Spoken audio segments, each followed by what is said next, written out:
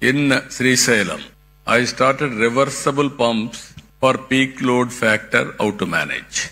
Then that has gone at the time, sometimes power demand also is changing according to situation. Earlier I had a problem, power shortage in the evening and also morning, 10 to 11 like that, because agriculture operation. Today, power is generated during the day. I don't have any problem in the morning. I need more power in the evening, sometimes peak load, how to balance. Now pumped storage energy has come, battery has come. Battery is very costly, but ultimately sustainability is the problem and cost is the problem. Now we are all talking clean hydrogen. That is where how to make it power cost effective and affordable. Very interesting experiment we are all thinking now. If you see global warming, all countries are moving how to go for green energy. If you see here, Honorable Prime Minister has announced 500 gigawatts non-fossil fuel energy by 2030 and also net zero by 2070. Clean hydrogen and its